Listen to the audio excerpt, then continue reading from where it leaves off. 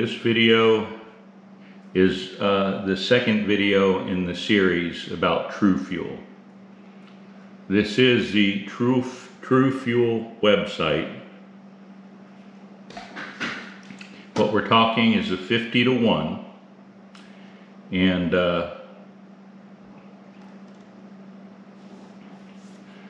looking at their site, what it is an engineered fuel.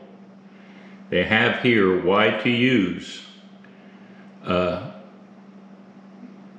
TruFuel, and it's ready to use, is a convenience, plus it lasts 2 years opened and 5 years unopened.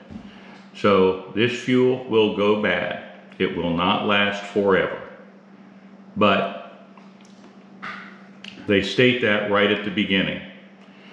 So reading down farther, they're showing the equipment and the types of things that it doesn't have. Reading over here, ready to use, 92 plus octane, free from harmful, octane rating we'll talk about a little later. Free harmful ethanol and all this stuff. Long shelf life, again, 5 years, 2 unopened, consistent formula throughout the year. Basically, it's a canned fuel. It costs a lot of money as compared to regular gasoline, but it is convenient, and it hasn't failed on me, but I only buy as much as I need to go through the year. You know, I always have one can for my neighbor to use, and then when he's done with that, I'll go out and buy another one. And I do the same thing up at the farm. All right, now I want to discuss gasoline phasing.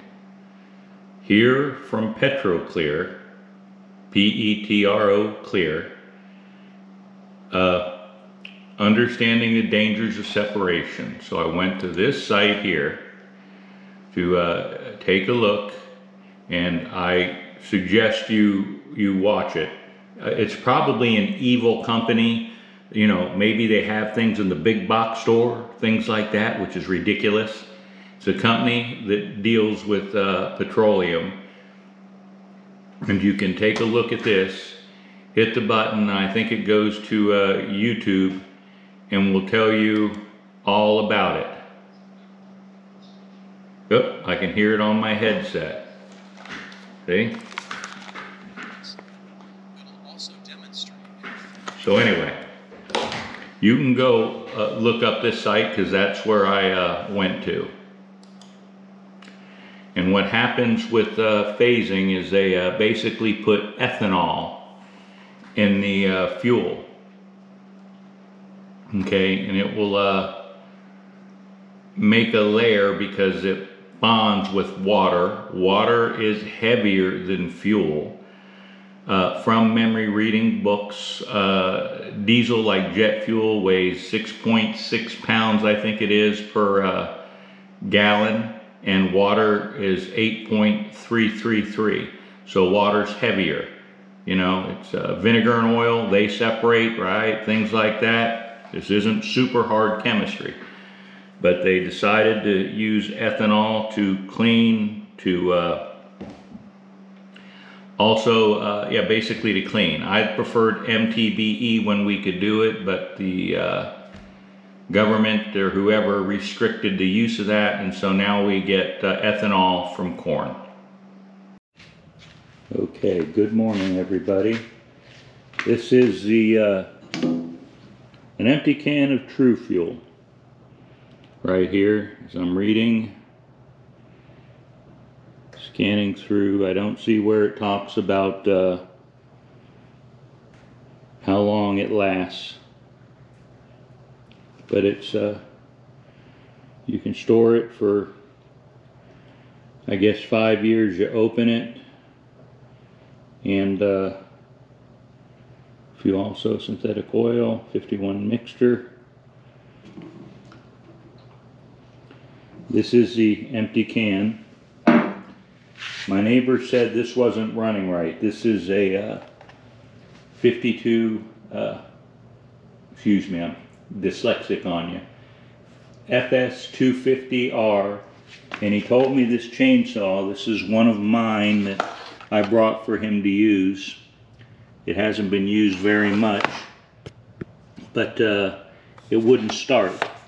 And my guess is always first fuel, because I don't recall when he used this last. So let me come over here.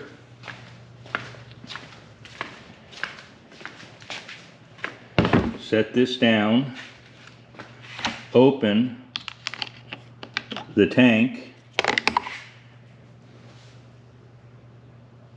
okay.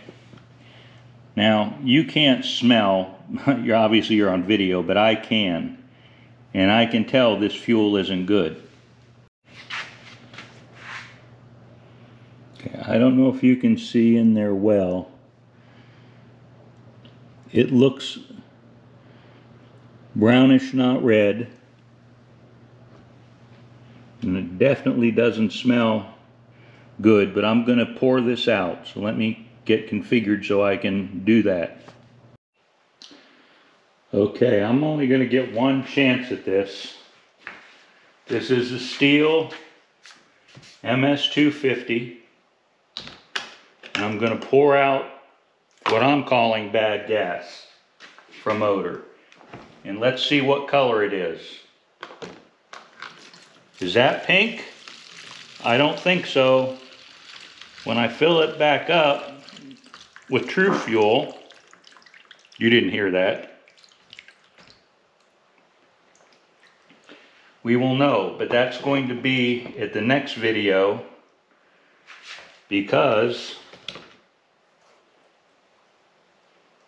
yeah, I don't know. You look at this fuel right here, it is not red. My guess is it has synthetic steel fuel in it. I don't know how old it is. I will dispose of this correctly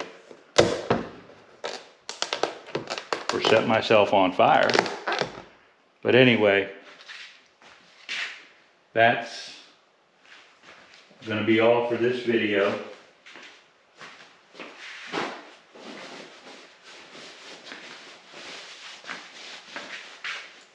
And I need to let the saw air out. Okay, I'm going to go set it in the corner and let it air out. Thanks for watching the second video. The second one will be a third in not too long.